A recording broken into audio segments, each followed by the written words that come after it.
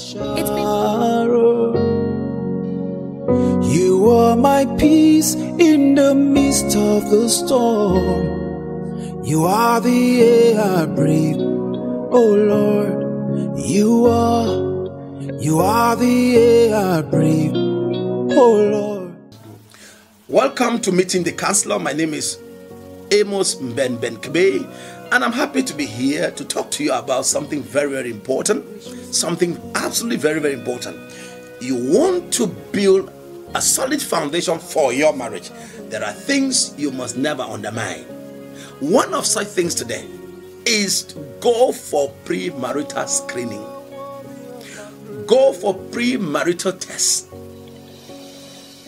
If you are going through counseling, I want to encourage you to go through premarital counseling. If you have never ever in your life done these tests, especially one of them, I will encourage you to do it, because it's going to be as a foundation for other tests that are going to do. Don't become emotional with anybody to an extent where you don't know who you are medically. Okay? It has frustrated a lot of people. Where you see a man, where you see a woman taking decisions that do not glorify God. Why? Because they have gone emotional. It is not the fact that you are in love. It is the fact that you have gone far in the relationship. For instance, if you go far in a relationship and you discover that your partner has a problem medically, you will settle with that problem, not because you want to settle, but because of emotions. Remember, you are either logical or emotional. But when it comes to love, many people do not think. They no longer reason. Why? Because once you fall in love, there is a chemical that is released from your brain, and it inhibits the reasoning part of your brain. So you are not able to reason again. So be careful to get deep into relationship when you haven't done your premarital screening.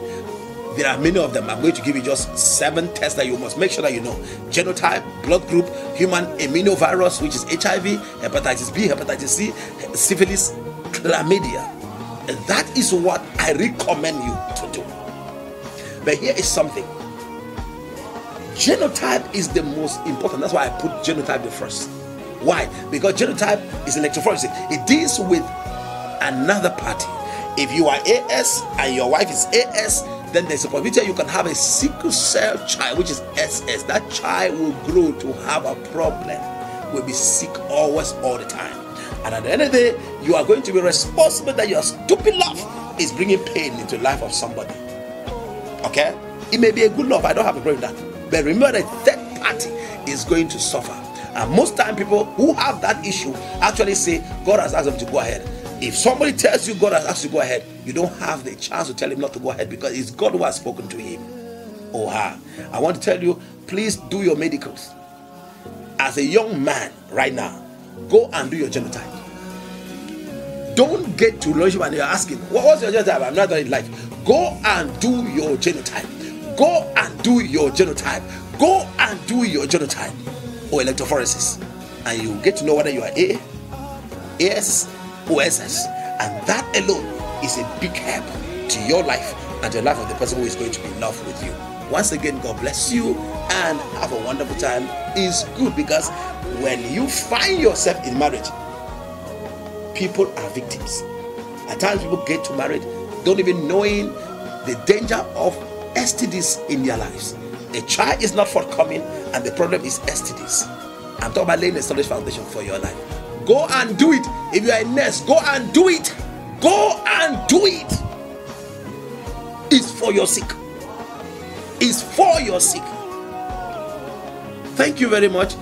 It's awesome. When you do it, you see the results coming out. God bless you. It's been meeting the counselor. Meeting the counselor.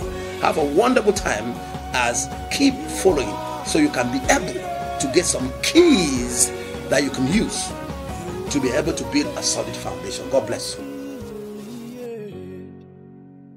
You are the rose of Sharon.